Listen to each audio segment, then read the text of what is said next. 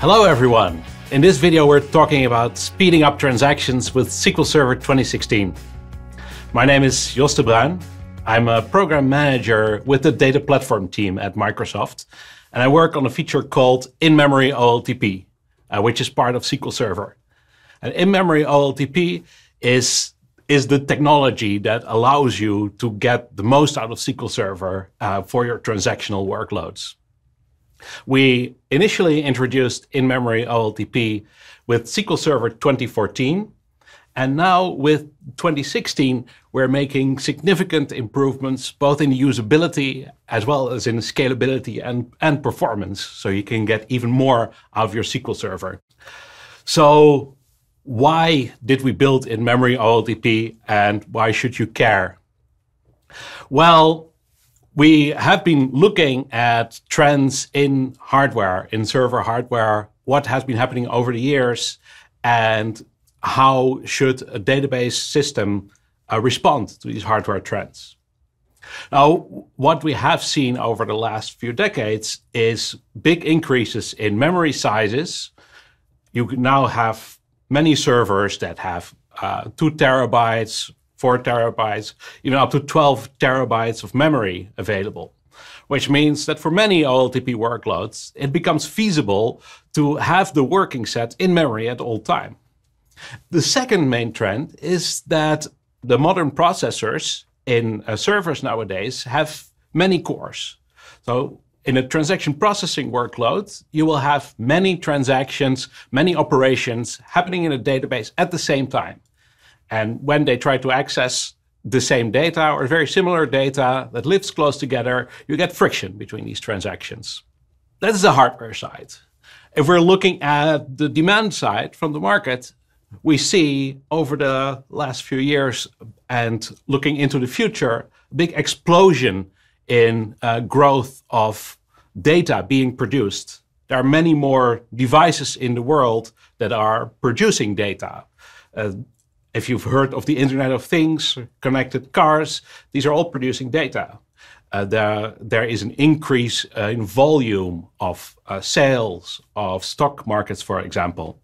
And all this data needs to be processed. And there is a demand in the world nowadays. We expect everything to happen instantly, which means you also need instant response from your database when you do a transaction, when you do an operation with your database. And then with an increasingly complex environment, very complex IT environments nowadays, where you have many different types of applications, database systems, there is a wide variety of systems that you need to maintain. And with that, IT expense tends to increase. So with In-Memory OLTP, we want to improve performance while also keeping the total cost of ownership low.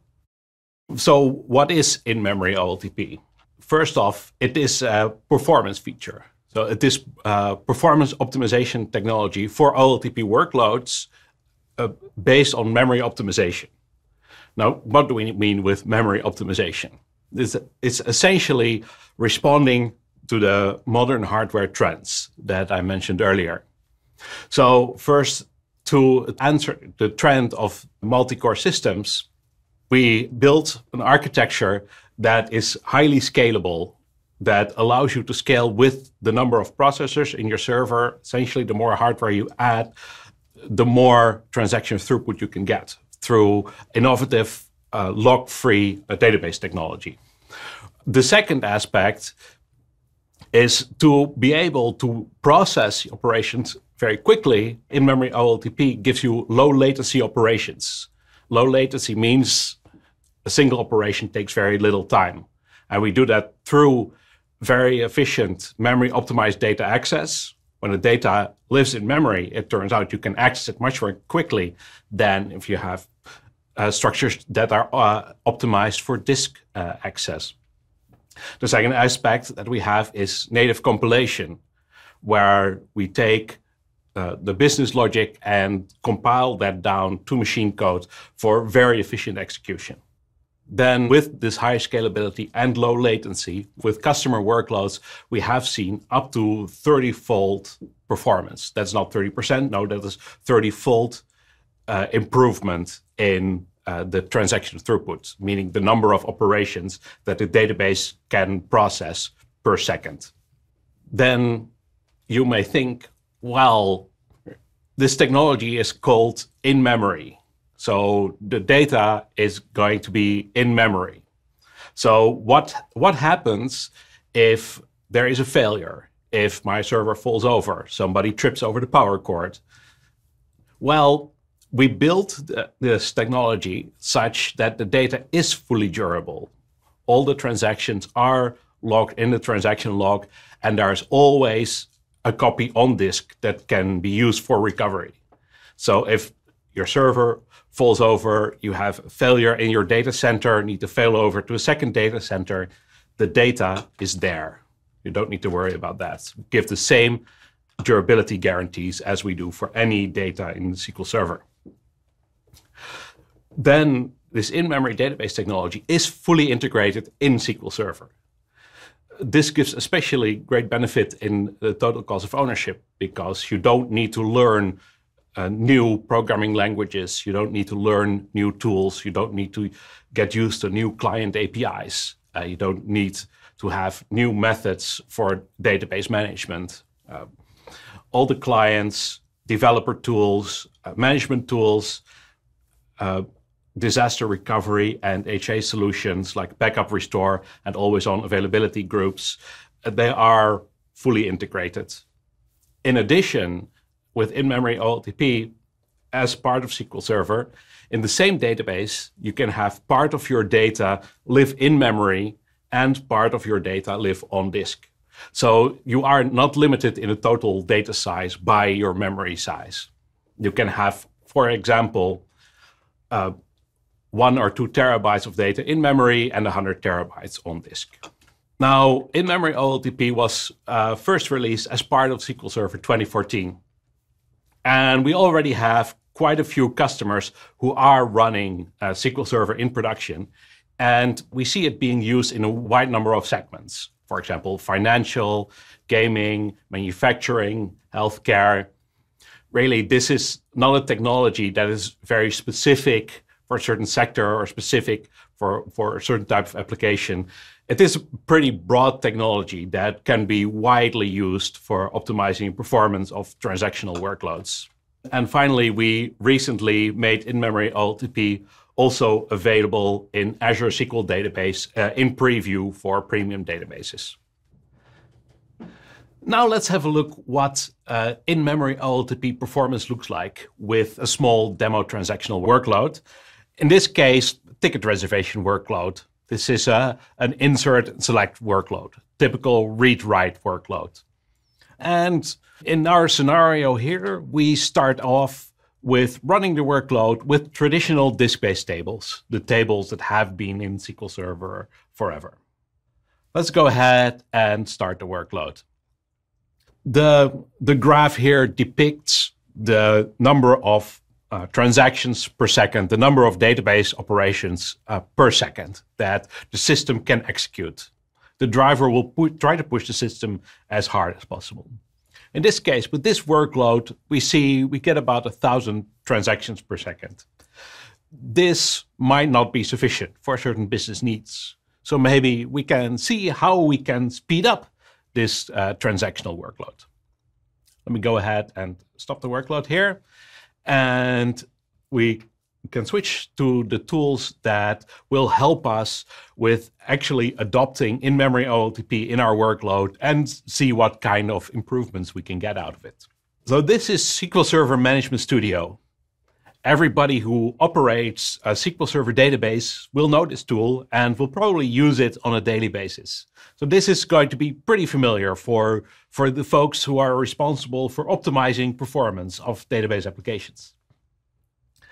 Now, what I can do here is I can pull up a report that is called the Transaction Performance Analysis Report. This report allows me to look at the tables as well as the stored procedures in my database to see which are good candidates for in-memory OLTP. What this graph here shows on the y-axis, the potential performance gain. The higher up you are, the more potential gain you will get from using in-memory. The x-axis shows the potential work needed to adopt in-memory OLTP for these tables. In this case, the table that really stands out is ticket reservation detail. This is a demo workload. This happens to be the only table here. In the typical workloads, you will see a number of tables, and the organization of this graph will really show you which tables you really want to focus your effort on to optimize your performance. So this is the top right quadrant you really want to focus on. Okay, so let's go into the database. So we see here the table that we identified, ticket reservation detail. I right-click on it, and I use the Memory Optimization Advisor. Now, this is the tool that allows me to actually easily move this table to in-memory. There's a migration checklist I can go through. There's additional information I can read up on if I'm interested. I will probably want to copy the data to my new table. I can optionally change indexes if I like. And then let's actually migrate the table. So creating the new table, migrating the data, and we're done. Now let's go back to the workload. We restart the workload, and we see what is the performance using the same workload with the same client driver, no changes on the application side, and we see what is the performance here. So this goes up to about 46,000 transactions per second, about a 45-fold performance improvement, which is a pretty tremendous improvement in this case. Now, of course, this is a demo workload, so this is on the higher end. As I mentioned, in actual production workloads with customers, we see up to about 30-fold performance improvement. And as I mentioned before, we already have quite a few customers benefiting from in-memory OLTP performance with SQL Server 2014. But we're not yet done with in-memory OLTP. With SQL Server 2016, what we set out to do was to make in-memory OLTP a lot easier to use. We made it easier to use in a number of ways. In 2014, we already had some ways to analyze your workload and see how it can benefit from in-memory OLTP. And we made this even easier. It is now very easy with a single click to analyze your workload and see where are your hotspots and where should you be using in-memory OLTP. The second piece we addressed is we made it easier to transition your existing disk-based tables and your traditional stored procedures to in-memory. We did that by adding additional features that are commonly used with disk-based tables, to add that functionality also to memory-optimized tables, and as well as natively compiled stored procedures. You can think of features such as foreign keys, triggers, things that are used in many database applications and that you would like to continue using also with in-memory OLTP. So with this set, it is much easier both to develop applications using in-memory OLTP or to adopt in-memory OLTP in your existing applications to speed up the performance. And then once applications are deployed, you have manageability. So we made a number of improvements there as well. We introduced the capability to add and remove indexes to existing tables, as well as change the schema of tables and also change stored procedures after they are deployed to make it much easier to update your application. In addition, we added things like automatic updates of statistics.